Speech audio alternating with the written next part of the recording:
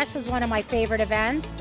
We typically have about 100 to 140 people attend. It gives us an opportunity to meet a lot of new people. What I like most is that they're upstanding people, and I think that's what separates this chamber from the others.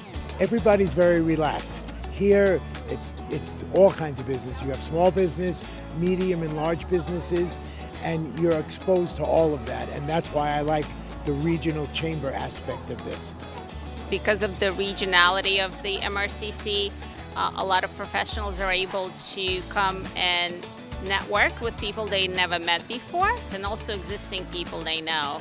MRCC brings small and large businesses together, keeps people connected, and gives back to the community.